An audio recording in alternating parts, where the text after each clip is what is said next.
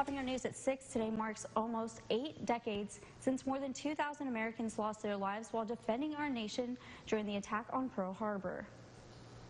42 of those brave heroes were from right here in Louisiana. Today, West Monroe honored them with a memorial ceremony. The 42 names were read off and locals left yellow flowers in honor of those lives lost. It's important for us to remain vigilant and not let that happen again, and to remember the survivors of that day.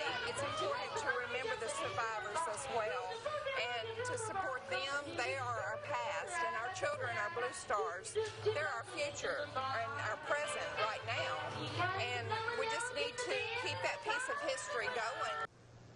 The Blue Star Mothers Organization was able to send off more than 300 care packages to troops who are from this area that are serving our country overseas.